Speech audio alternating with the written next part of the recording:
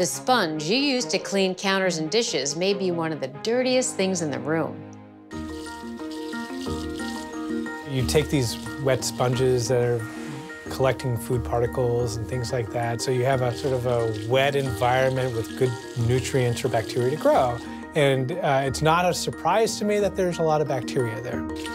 So what's a kitchen cleaner to do? Infectious diseases expert Dr. Pratish Tosh has 3 suggestions.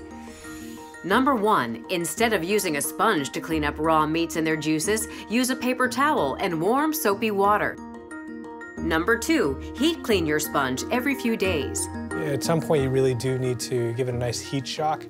So you really need some high temperatures to kill off bacteria, and high temperatures for a prolonged period of time. Running a sponge through a dishwasher with a heated dry cycle can work to kill off some of the microscopic bugs. And number 3 is replace your sponge on a regular basis. Dr. Tosh says the life of a sponge will vary depending on what you use it for. He says, when in doubt, trust your nose. If your sponge stinks, it's probably time to switch it out for a new one.